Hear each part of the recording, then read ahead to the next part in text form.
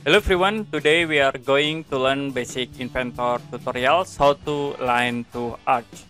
As example, I will create new part and then you can click start to the sketch to stop line. Now I will draw line in here like this.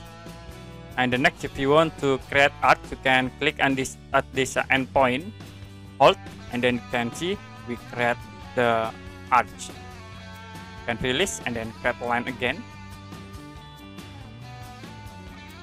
The next, you can click at this point, endpoint, hold, and then create for the arch object like this. And connect again into this point. Okay, that's it for basic Inventor tutorials how to line to arch. And if you have any question about this tutorial, you can comment below this video.